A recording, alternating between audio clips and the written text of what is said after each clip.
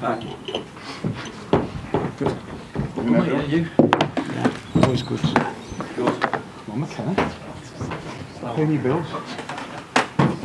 I'll have the usual opening, then it'll be the semi-final. We'll have a quick breakout next door for the dailies. Benny? Pep, glad you're good. Bad news though, obviously the injury to Trent. Just tell us a bit about that. What's going on? So he hyperextended his knee in the game. So he has a little tear in the lateral ligament, collateral ligament. So he will be out probably 3 weeks. Big blow. He was one of our most important players. He creates a lot of dynamics, was always decisive. Yeah, even in bad spells, he was the one who put the balls where it was where we made the difference. So yeah, we will have to find new dynamics without him because he made our game flexible. So big blow, but hopefully 3 weeks, and with the winter break in between. Yeah, winter break, a few days, but yeah. Seems to be where injuries are hitting this season, doesn't it? At the back again. Just looking at it, it seems as well there's been an atmosphere around the club that you've been quite relaxed during the transfer window in terms of not bolstering that back line. We saw obviously Conor Bradley have an impact at the weekend. Should mention actually Bobby Clark having an impact coming in midfield as well. Probably like the way they took the yellow cards when they needed to when Arsenal wanted to hit on the break. But how much is the relaxed attitude around transfers down to the emergence of players like Conor, like Ponce, of course, as well? Yeah, so two things. We spent a lot of money in the summer. So we really invested in the squad. The ownership really brought in the right players. And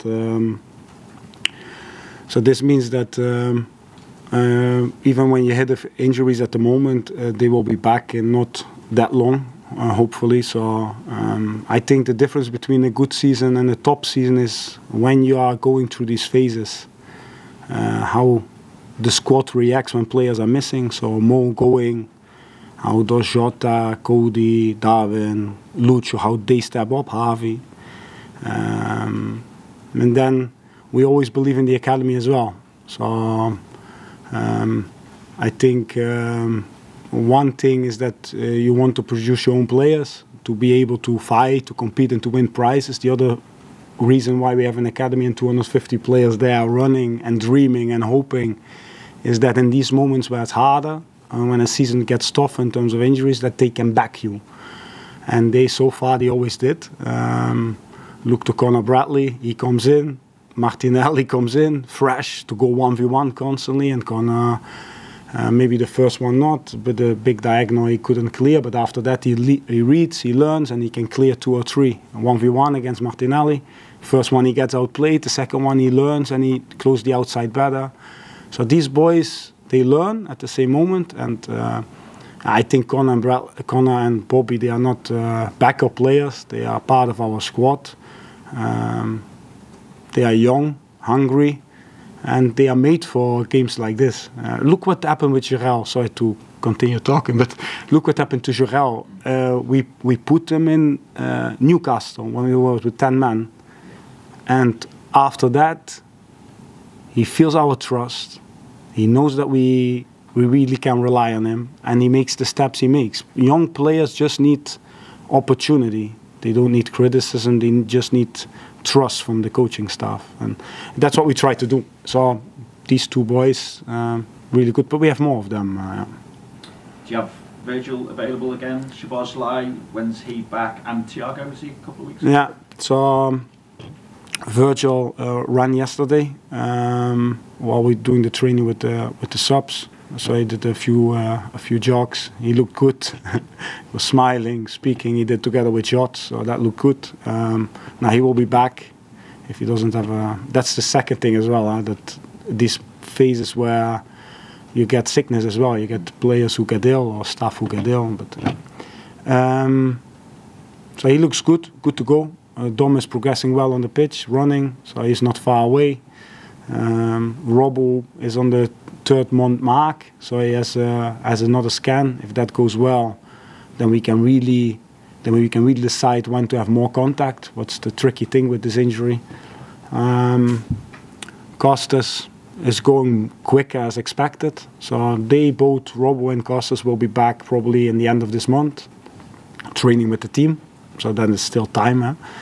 And Stefan and Thiago will be into next month, but no complications, so that's good. Just on the game itself, obviously it's nice to be in a semi-final. How much of the mindset is that nothing has been achieved just yet, and it's about making the most of the position that you're in to, I suppose, lay down a marker for the rest of the season? You mean this next game or last game? Well, this next game, just obviously in the semi-final, you've got a chance to get to a final. And if you were to go on and win that cup final, then obviously it lays down a marker. You've already done so. No, we all dream, when we are young, you want to play in the most iconic stadiums in the world, and Wembley is one of them. It has so much history and so many memories we already made there, so you want to go there. That's, I think, the team has this hunger. It's the closest final we can reach, but we have to respect Fulham, and they have a very clear way, a good offensive idea, really creative, especially they can build with three. The outside triangles are really flexible, so they constantly interchange positions. They have Jimenez, who's back to his old quality, how he was at Wolves. Real focal point for them.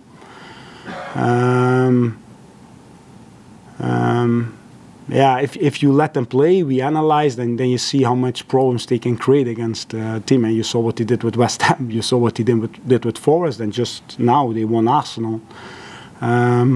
So if you let them play, they really play. They do the simple things really, really good. Really clear style. Marco does an incredible job, in my opinion. And then you have Andreas Pereira. He was my player when he was 9 years old at PSV Eindhoven. Unbelievable that you play against him now. So much creativity. He can play early passes to Jimenez. And Harry, of course, we know really well, who has goal threat, who can shoot from everywhere. Great personality. We really like him. So, and then William, who, nothing to say, no. One of the better players. We really need to be spot on, like in the last game, our high press, our midfield press. We need to defend them with all we have, and then put our aggressive attacking style into place. We saw how dangerous Fulham can be recently at Anfield when they scored 3 goals. Is that a game that you've looked back on? And is it something that might give them a bit of encouragement coming into the game? Yeah, they will be the same as us, no? They can reach Wembley, so they will be on top of it. How I said, I think they deserve more merit, in my opinion, with the squad Marco has and what he's doing. I always hope the players are available. Now, of course, a few going away as well to the AFCON, but now they are. I like the idea, the offensive idea. So that's what I said. And they can create from deep. What they did against us when they went longer, director. They are good with the second ball and then tricky with the passes to the front players. And when they can start crossing from deep, like fullback early crosses to the second post with the striker or the opposite fullback who arrives there, then they become really, really dangerous. And we know we need to be spot on in all departments, that's for sure, It's over 2 legs, obviously. There's no away goal rule or anything like that. So do you see the tie as two games as a whole, or do you have to look at each one in isolation? In the moment where we are, after the crazy December schedule, and 2 days ago we go to Arsenal, you just look the next game. You're not even thinking about the game after. It's about... and that's also something we really like. No, we see just the next game as the next final. It sounds cliche, but it is like this, and that's how we prepare. We see which players are really available. We look how they are, and then we make a lineup, and then we go. Yeah. Carl? Sorry. Just to go back on Trent, his skill set has been so integral to how this side has evolved. Yeah. And what they do. So how do you replace the irreplaceable? No, we have many weapons. So there's no irreplaceable. There's nobody. That's also, Mo goes away, Jota steps up. You know, if the best players are not there, and you play really well, the second half against Arsenal, then that's a good sign. That's a really good sign, and that's what we always have been done. We don't rely on 1 or 2 or 3 or 4 players. We're missing probably 4 or 5 core players from our leadership group: Robbo, Trent, Mo, and then you have So we're missing 3 from the leadership. So that's a blow, of course, and he creates a lot of flexibility from the back, and he's this kind of. He can play passes what the forwards really like to receive, no, and he has verticality. He knows how to decide games, and he always sniffs when to put balls where. But the squad has a lot of other qualities, in my opinion. But for sure we need to find new dynamic. We always do that. It's a difference if Wata plays, for example, or Alexis plays on the 6. You find different dynamics. We always search to become better, or to evolve the game, or to become a more complete team.